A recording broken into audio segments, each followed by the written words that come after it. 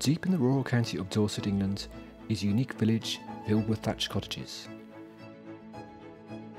It's a result of a social experiment at the turn of the 20th century, when a Debenhams family of the famous department store acquired thousands of acres of land and built a model village to house the estate workers.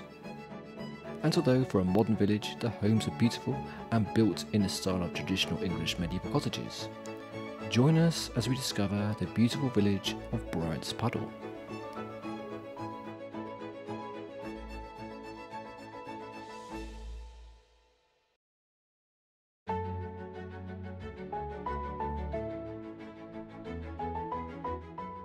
Walk around this village and everywhere you look is a beautiful cottage.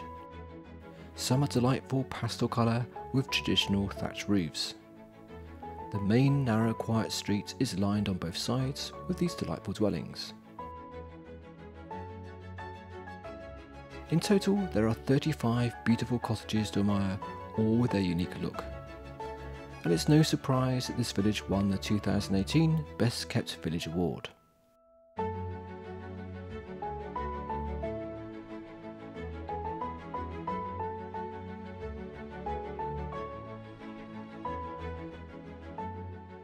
The original village was founded in 1086, a hamlet of just 12 houses, the earliest being inhabited since 1620.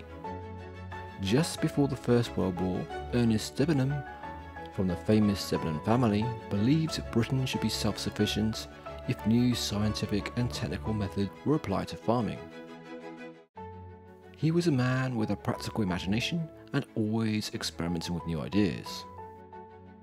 And he loved to do things on a large scale.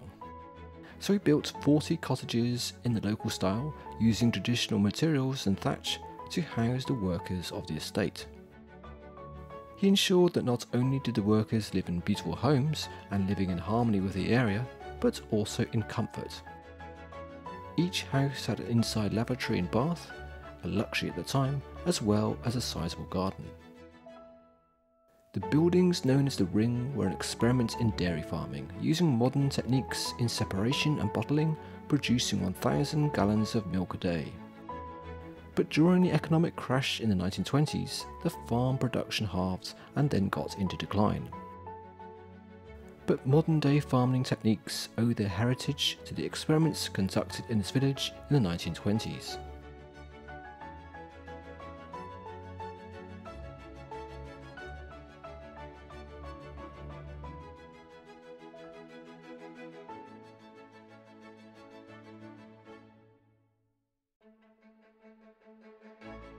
Briants Puddle will forever remain on the map as Dorset's truly 20th century model village.